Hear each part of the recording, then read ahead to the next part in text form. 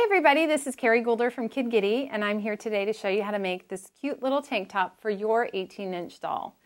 We are going to need a couple of pieces of fabric. You're going to need some for the front of the tank as well as the back, and you'll need some fabric that will be long enough for the straps. So this little binding is approximately 28 to 30 inches long, so you'll need to make at least 30 inches worth of binding. If you don't want to make it, you don't have to. You can actually buy pre-made bias tape binding, and you can use fold-over elastic. It's really up to you.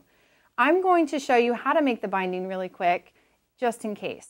The first thing that we're going to do is use a little piece of washi tape along the edge of our body piece. By using this washi tape along the edge, because it is on the fold, it just gives you a visual guide to show where to place the fabric. This is a steel rule die, but there is no steel rule right here. That means you can place the fabric on the fold and it won't cut anything in this area. So by having this washi tape here, it just makes it a little bit easier to see. I want to make sure that the stretch of this fabric goes up and down on the body. So we are going to place a piece here. We're going to put a cutting pad on top and a cutting pad on the bottom. This die works in most of the Big Shot machines, the Big Shot Plus, as well as the Big Shot Pro. When you're cutting out the back pieces, you want to make sure that the fabric extends further beyond the fold mark. The reason for that is the doll head is a little bit bigger and this fabric doesn't stretch. So if you're using a quilter's cotton, you'll need to make sure that the back is open so that you can get this on her body. After cutting your back pieces, you're still going to have fabric attached here on the side. And this is on the fold. So you can just cut straight across from the line that was there on the top and the bottom.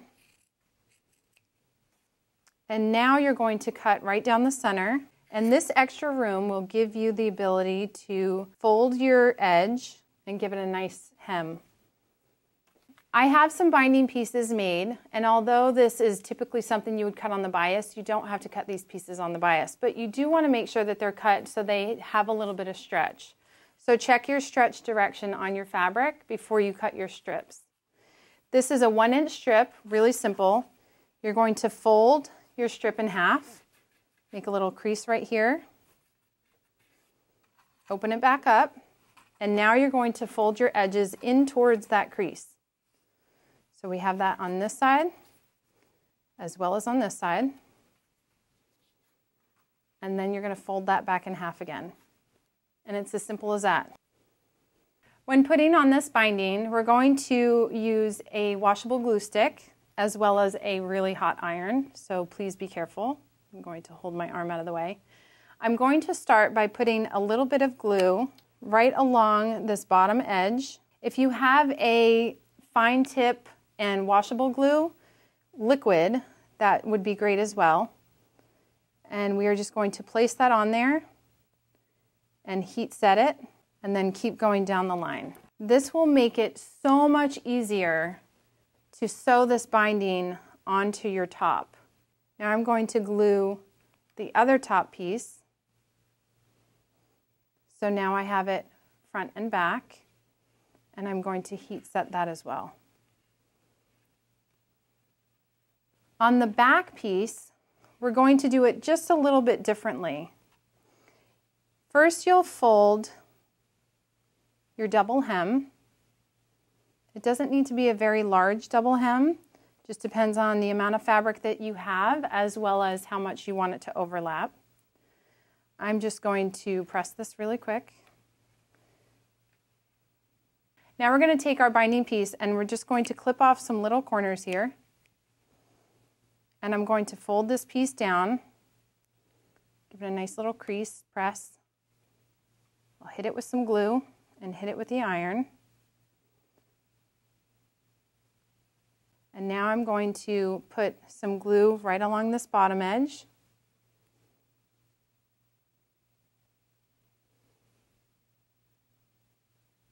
And I'm going to place my fabric right on top there. I'm going to go all the way down and I'm going to press it in place. Once you've done that, you have a nice, clean, finished edge. We're going to trim off any excess length on our binding here, following the same contour of the panel pieces.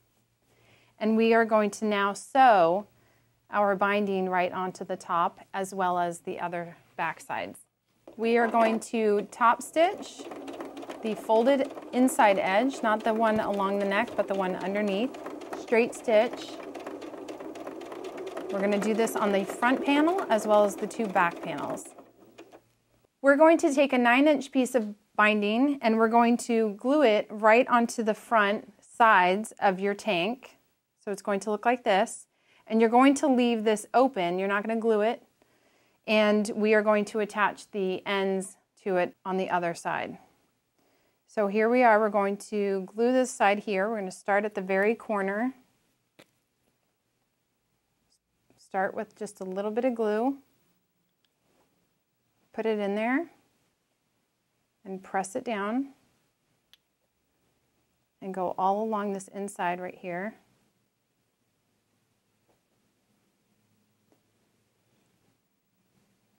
Press it down gently. Make sure you don't get glue in all the wrong places. Fold it over.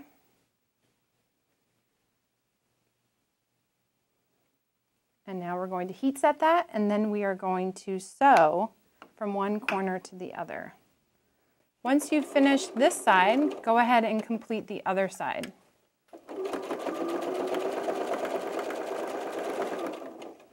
When you're all finished sewing your top stitching on those binding pieces, trim off any extra threads, and now we're going to flip our piece over and we're going to sew these side seams. When I'm working with a little bit of a thicker corner right here, I like to pin them together, pin it in place, and I want to start by sewing a little bit further down, going all the way back up to the top edge and then coming back down. This will give you a really nice clean edge at the top where you're not worried about little threads sticking out or coming apart. This is also a 1/4 inch. We're going to back stitch all the way and come right back on. And back stitch at the bottom. We've sewn all the pieces together and now we are going to finish it by folding our bottom edge just once and twice. So we'll give it a nice double hem and we'll finish that with a top stitch.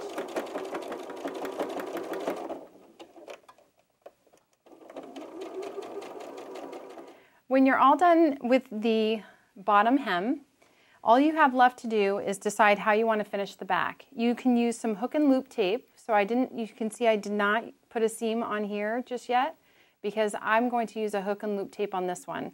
Whereas on this doll, this tank, I used a snap.